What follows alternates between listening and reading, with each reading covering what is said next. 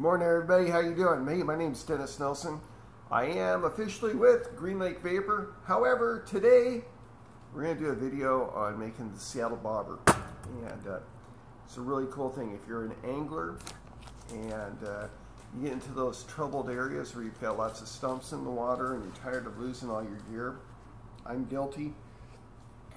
You want a good bobber, and I've used a lot of traditional bobbers that are on the market. You have a lot of them that are called the quick snaps, and I hate the quick snaps. They're more of a pain in the ass than anything to use. However, a lot of people will use a standard bobber and they will weight the line down, and what happens is when you cast that out, you got the weights. You know, if you're using a slide weight, which is this guy, that's going to slide up and down your line, and then your line's backlashing back and forth. And so when you have your 6 foot long or 8 foot long leader, when you reel it back in, you've got about 3 to 4 feet, and you've got a clusterfuck of line. So a couple weeks ago, I'm fishing one of my favorite lakes called Holler Lake here in Seattle, and these guys from Bosnia were there, and they gave me this really cool I mean, we're talking a large egg. It's probably about yay big around, and he said, "Here, try this." And I thought, man, this is pretty cool. And I took that thing and I casted it. I got probably double, if not triple, the distance in my casting with the egg, which is really cool. The other part is when I reeled my line back in, I didn't have any snarls. You don't have to use a weight with it. So I have been out head hunting. Actually, I gotta finish this story. 3 days ago, I'm fishing at my favorite lake, and we got this thing called the cedar tree that overhangs the lake in our casting area. And I casted, and sure as shit, it got stuck in that tree. Actually, it's in that tree right now. So I went up to Hobby Lobby, and I got a 10-pack of what's called Easter eggs. Basically 2-part Easter eggs. Looks like this. Pops open. It's pretty cool. So I was like, well, there's got to be a way that we can do this, and I've got to be able to make this egg. So I took a 6-quart bucket, and I filled it up with 2 quarts of water, and I took the egg, and actually I took this egg, and I dropped it in there once the holes are filled, and I put a weight in there, and I found that with a 3/4 slider weight, it just barely will stay above the water line or the edge of the egg. So I was like, okay, well, we got step 1. So what type of metal are they using? Because you got to run metal through the egg to make it happen. And I was like, well, crap, I got an old bicycle outside. So I went out and I snipped the spokes. That's a bike spoke. Clipped it. And my creative mind started flowing. And I was like, well, okay, how do we put this all together now? How do we make a seal? And what I got was a can of Great Stuff fiber foam. You know, foam in a can. And I dropped, here, I'll show you this way. This is a pre-done one.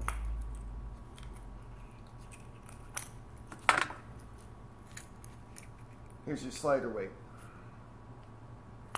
So slider weight's inside, and I filled that up with fiber foam to the top, and then I took a swizzle stick for coffee, and I knocked off all the edges, and I took this part, top part, doop, I harpoon it through, and then I put a very small amount inside here on the top area. And then we're going to take the egg, I'm going to close it down, and then I'm going to get into more of this. I'm going to show you guys exactly how to fiber fill this. So basically, Easter egg, bicycle spoke, and a 3/4 weight, 3/4 slider. You can actually use anything that you want, just as long as it keeps your water from going over the water line on the egg when you do a test float. So I'm going to take a vape here. So I'd love to hear comments from you guys. Excuse me. I'd love to hear comments and suggestions, and what you think is cool, what you think is not. I'm going to take a vape here, and then I'm going to do a little rearrangement with the camera a little bit, and we'll get going on how to make this.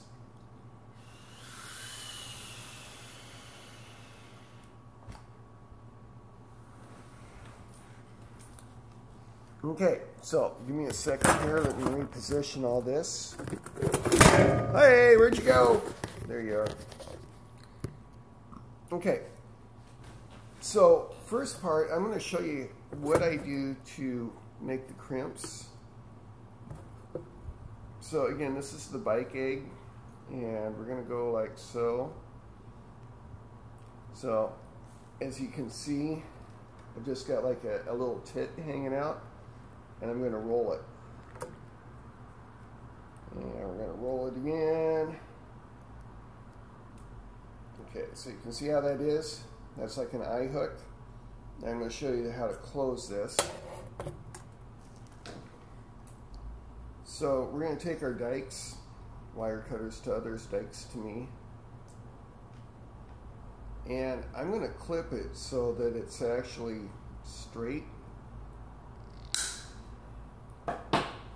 That gives you a nice flat edge to work with right here.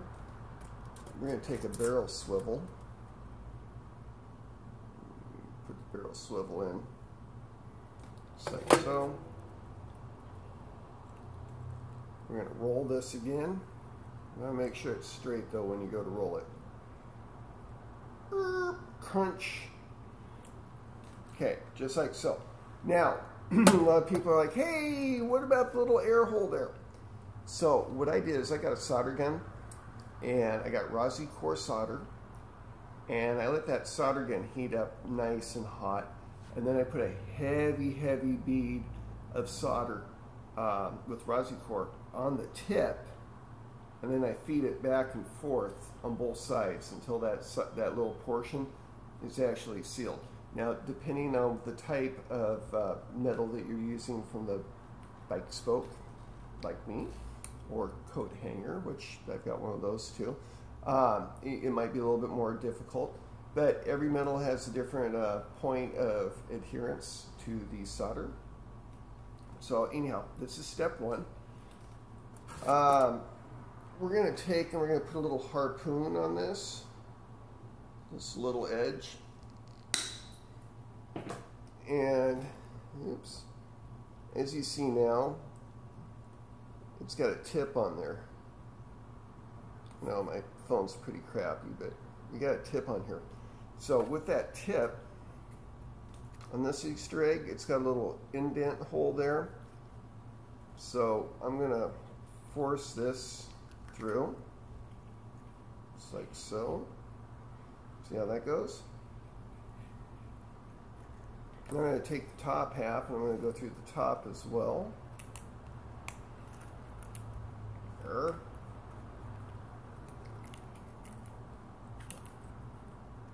Let's see, there we go. Alright, so now you got that. I'm going to pull that off. We're going to save that for later.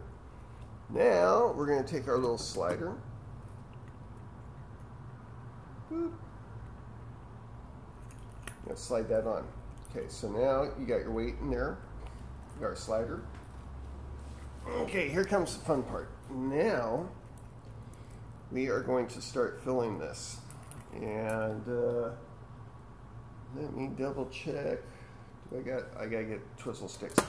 Hold with me just a second. I'll be right back.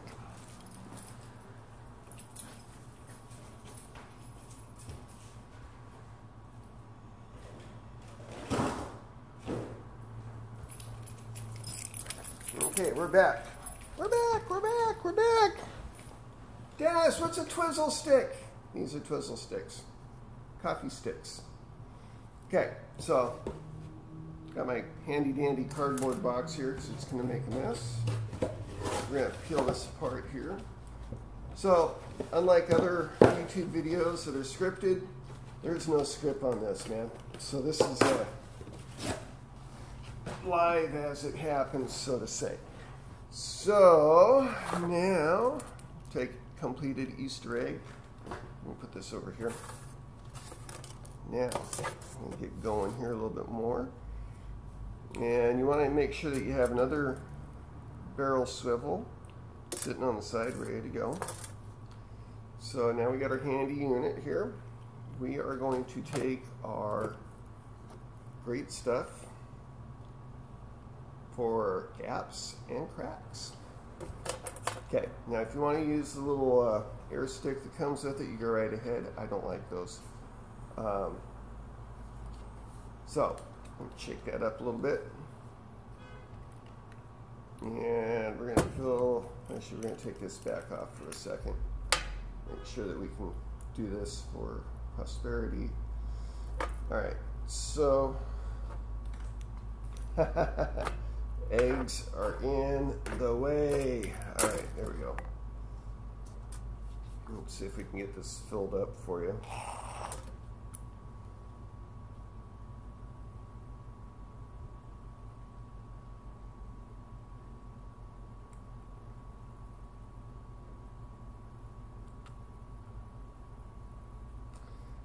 Okay, so now you see we got our fiber foam in there, or whatever you want to call it. Great stuff, I call it fiber foam. So we're going to mush this down a little bit.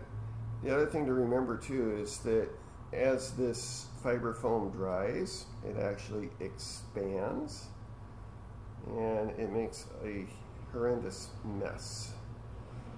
So you're like, Dennis, how do you get the eggs to stay together after you've already got them, put together? When you take your fiber foam and we run a bead over the edge with our little coffee stick here, which is what I'm doing right now. This shit's super sticky. It acts as a great glue. Okay, so we're going to set this to the side just for a moment. Let me see if I get something I can prop it on. Prop that right there for the second, or for the moment. Okay, now we are going to take egg number 2 and we're going to lightly fill. See how that is? That's just a dab in there. Now, my reason behind my madness on this one is because these eggs in particular have holes in the top, and I don't and I'm not talking the 2 holes that I just made. They've got actually 2 little water holes in there. So anyhow, there's that. We're going to take this, we're going to close it down. The fun part is finding the hole. And I just thought of one of those jokes about the hole, so you don't have to tell me about it. Okay, now we're going to pop it.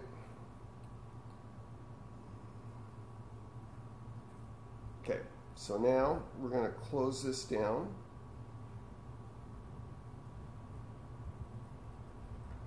This is where it can get very messy. Ah, there it goes. God damn it. There we go. Okay, so now you got your eggs stuck together. Give myself a second here. Hang it like so for the moment. So, see my fingers? I got gooeyes on them.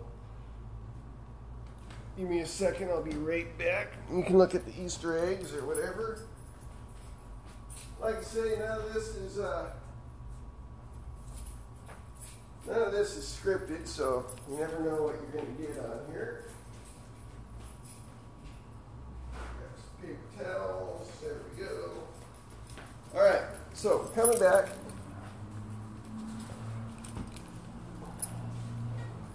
We're back. Okay, now we got the foam. And I'm going to trade. I'm going to. Oh, where'd you go? Where'd you? There you are. You guys probably just hate the hell out of me right now. Yeah, this is not a professional angler video put together. So anyhow, I'm going to take a vape here. I've got a couple lakes up here that I like to fish. I fish Green Lake, and I fish Holler Lake, Bitter Lake, Echo Lake, Lake Serene, Martha Lake, and Silver Lake. So I'm going to take another puff for those of you that are in vapor mode. Get your vape on. I'm going to take a hit.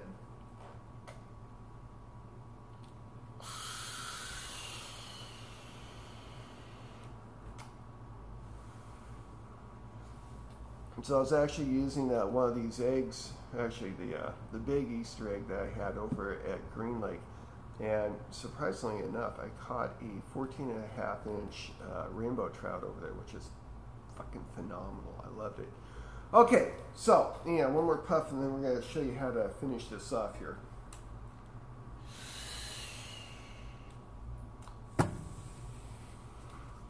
Okay, so paper towel in hand just in case we make a mess again.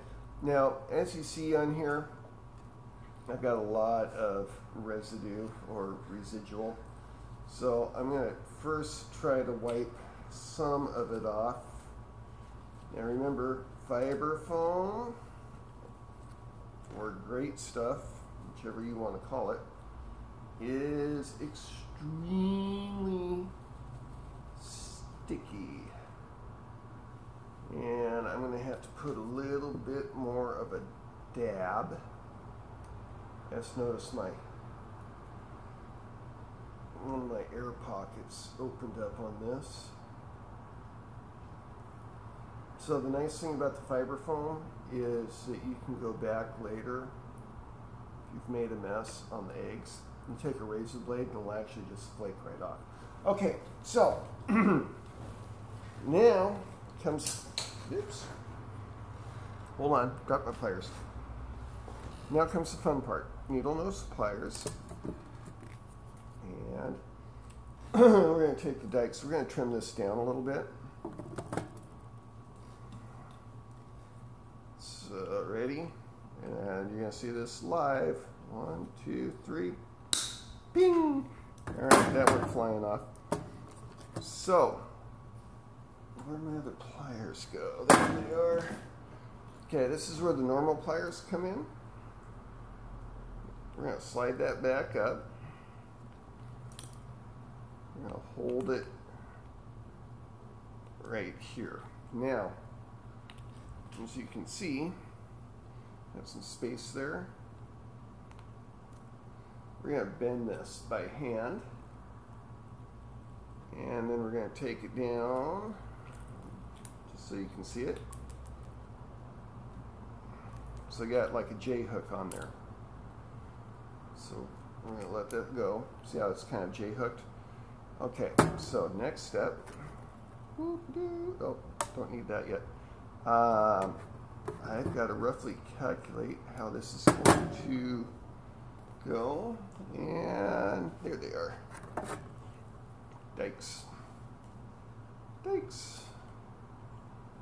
So we are going to trim just below the egg again. Just like so. And now we're in the final stages.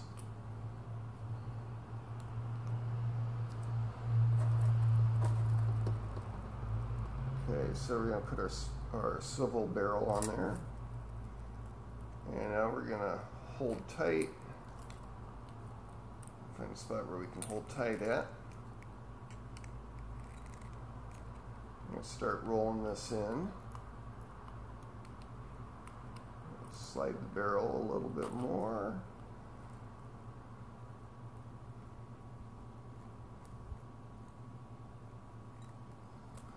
Come on, baby.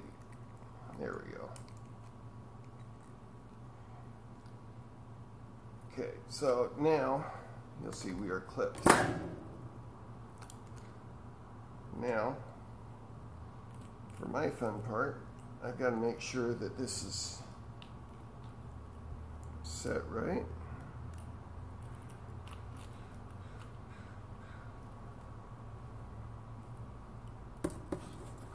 Let me put a little, oh, I got my fiber foam on there. Okay, we're going to tweak this just a little bit back and forth, make sure it's snug. So again, you're going to have an air gap in here from tweaking it. And again, when you use Rosie core solder, and I say Rosie core, now if you get just standard solder, get a little tub of Rosie core. You know, you get the, it's a little canister. You know, wire brush this down, and you know, just lightly wire brush, and then apply the Rosie core on there, and then you can hit it with the solder, and that will let it hit or stick. So now we actually have the Seattle bobber. So Seattle Easter egg bobber and a little swivel. So again, there it is. So like I said, I got the Easter eggs. I got a 10-pack up at Hobby Lobby. They were normally $10. They were on sale for 10 cents for the whole thing. The whole thing was 10 cents. Okay, so that's how we do that. You have just literally walked through on how many minutes? 21 minutes and 45 seconds. Basically would have taken you 10 minutes to build this. Now, the only other thing that I say that you got to do is you need to let that cure. Fiber foam or great stuff. You know, the initial setup time is about usually about 15-20 minutes. For a full cure, though, it's going to be about 24 hours. But this is fun. So now you've got basically you've got a 3/4 ounce weight inside an Easter egg with your swivels and your barrel swivels. And again, this is going to allow you to cast further out, less snags and snarls, and it's just a blast. So if you're an angler, if you're going after trout, or whatever you're going after, you can use the larger Easter eggs and add more weight in there to get more distance if you want. But this is just something that I thought it was cool, and I wanted to share it with all of you out there. So thank you for coming to my channel. If you're in Seattle, swing by Green Lake Vapor, come say hi. I will be here 7 days a week, 365 days a year. So to everybody out there, have a vape on me.